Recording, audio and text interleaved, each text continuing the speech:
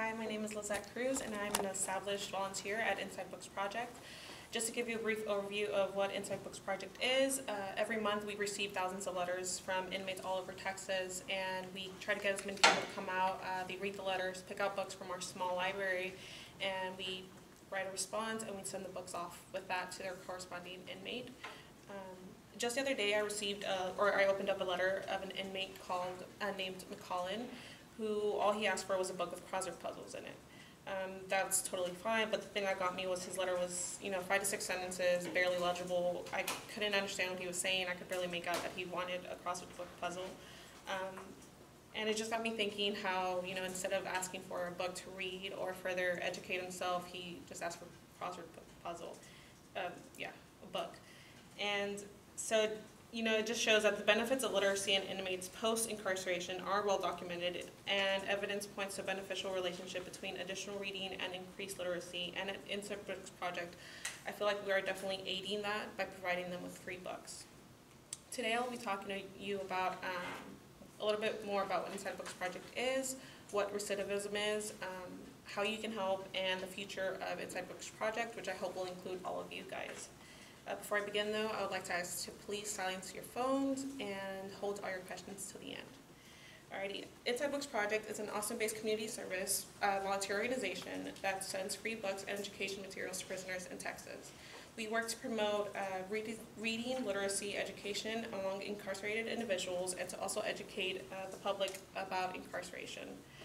I mentioned earlier recidivism. Recidivism is a person's relapse into criminal behavior within a 3-year period. According to Crime in America, in 2004, here in Texas, 30% of the released inmates returned to prison within 3 years. That number reduced to 24% in 2007, but still remains at 22.6%. And I feel like what we do at Inside Books Project definitely contributes to that continued reduction in recidivism. How you can help? Our staff consists of probably 10 people per session, if that. So we definitely want people to come out and help us answer as many letters as we can to get the books back to the prisoners as soon as possible. Our sessions are every Thursday and Sunday night from 7 p.m. to 11 p.m. and every second Monday from 10 a.m. to 2 p.m. And the cool thing is you can come and go as you please, stay either for an hour or the whole 4 hours.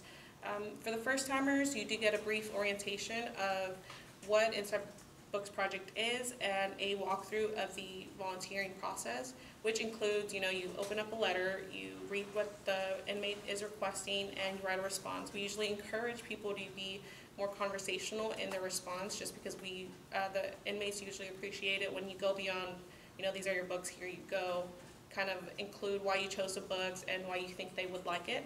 And then we have people off to the side who package up the books and the letters, and then we send them all, so you don't have to worry about that.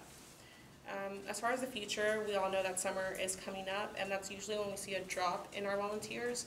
Usually during when school is going on, we see a lot of high school and college students who need to fulfill certain volunteering hour requirements. So, we see a lot of people during the school year, but then the summer comes, everyone is out doing other stuff, and they don't have the time, or they don't feel like coming out and volunteering and see the need in it. But I think they're really missing the point of what we're doing and helping people better their lives through books.